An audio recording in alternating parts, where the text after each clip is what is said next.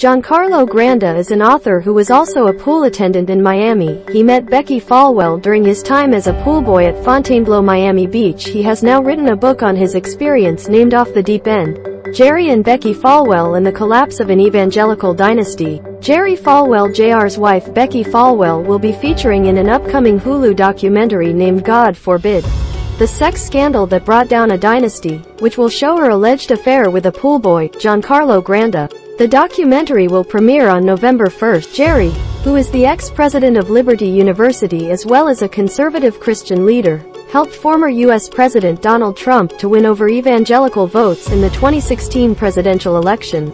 However, his wife's affair resulted at the end of his tenure as the president of Liberty University.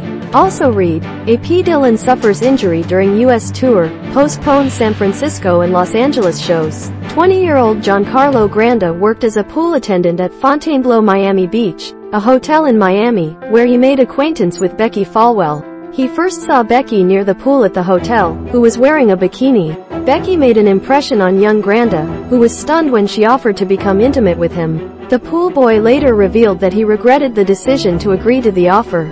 As per Granda, if he understood that if the affair continued, it would result in a major scandal, he would leave. He has now written a book on his experience named Off the Deep End: Jerry and Becki Falwell and the Collapse of an Evangelical Dynasty, where he has written his account of what transpired between the two. Also read, How White House and Democrats Feel About Elon Musk's Twitter Takeover. As per Granda, when Becki offered to sleep with him, she also told him that her husband, Jerry Falwell Jr., will be in attendance and will be observing.